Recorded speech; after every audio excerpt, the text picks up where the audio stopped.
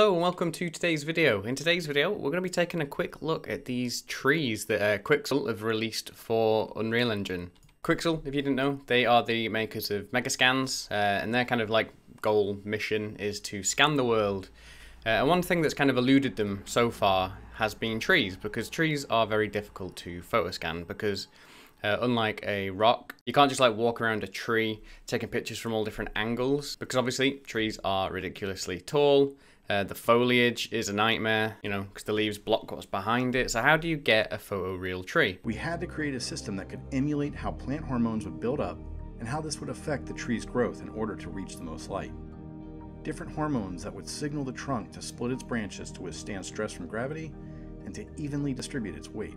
Well, you can see in this footage that they sort of painstakingly took trees, took each individual element of a tree and photoscanned them, and then put them all back together in 3D to get a great looking 3D tree. So, and to show off their first kind of batch of trees, they've released this Black Alder beta tree pack, which you can see here. This is the demo scene. And just to show the kind of fidelity of these, if we, you know, speed up a bit and then slow down, you go, you know, to the leaf level, and fly through, go to sort of the branches and the trunks, and you can just see how amazingly detailed they are. In this pack, there's a few different types, and obviously you could use these, you know, rotate them, place them, dot them around, and this one tree from different angles, it's going to look different, especially if they're all bunched together. So, you know, you can get a lot of mileage out of just a few different variations of a tree. And you can see there's different sizes here. And one of the exciting things about this is that along with the trees, they've also done a lot of work on the actual foliage shader. So if I come out of full screen here in Unreal Engine, and if I just go back to the content, now if I click this little gizmo here, what this does is when we rotate it, that's controlling the wind direction. You see the little windsock moving there. It's very cool.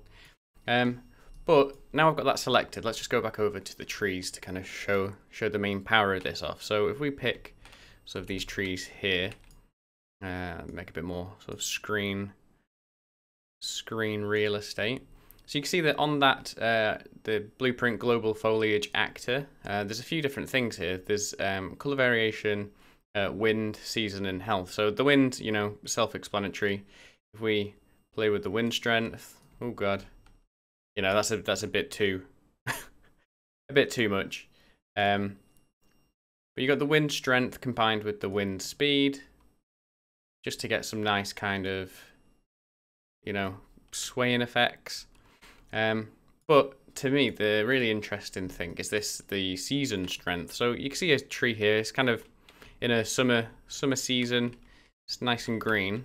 We get a bit of a close up on some leaves here.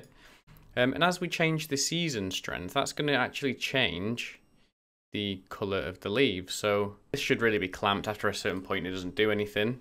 But if we, you know, scrub up, as we increase through the seasons, it kind of goes a bit more autumnal, back down to summer. You can change the season brightness as well, which kind of, you know, blows out and goes really weird.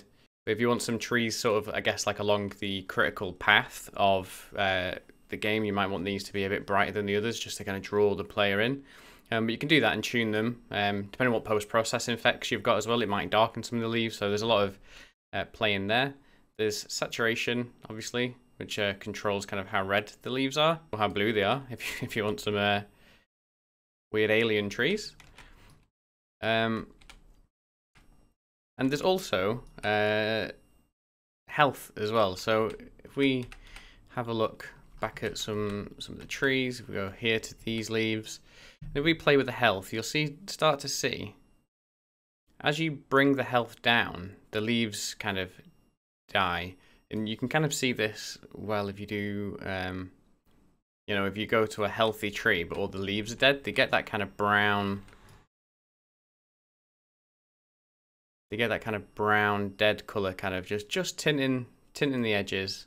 So I mean, there you have it. That's a very quick look at these new beta trees. If you want to download and access these yourself, if you just head over to the Unreal Engine Marketplace, you can do that in the Epic Games launcher. If you just search for Megascan tree, you can see that there's the Megascan trees European Black Alder beta early access. You can just, download them. You have to purchase them for free, and then you can just add them to a project and then, use them in your scene, have a bit of a play around. But yeah, I hope you enjoyed this very quick look at the Megascan trees. If you did, it'd be great if you could hit the like button. If you want to discuss game dev and anything else game dev related, why not head over to the Discord, which is linked in the description below. We've got a little different channels here that you can join in on, from 3D art, different game engines, different 3D art programs. Yeah, thanks for watching, and I'll see you in the next one. Bye!